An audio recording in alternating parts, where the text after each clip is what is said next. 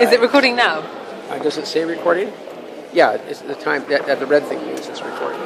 So, Thiru, as the Geneva representative of Knowledge Ecology International, what do you have to say about this morning's meeting? How do you think it went? I think it went better than expected. I was pleasantly surprised to hear the interventions of Colombia, China, and Thailand.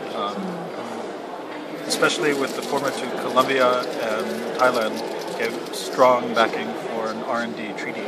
Yeah. And it was interesting to hear the statement by the government of China with respect to 0.7 commitments of developed countries, to biomedical R&D research. So what was it that you thought was particularly good about China's statement?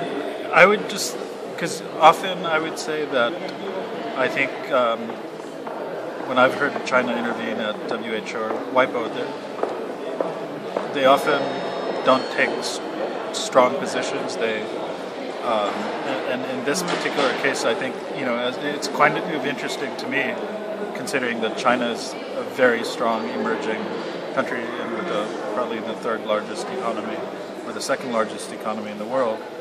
They're still calling upon developed countries to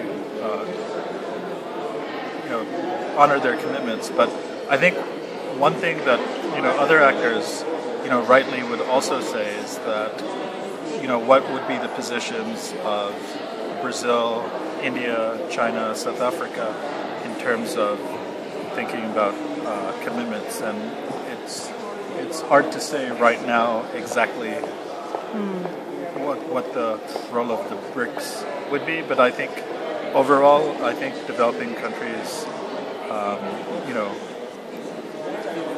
offered strong backing to the R&D convention.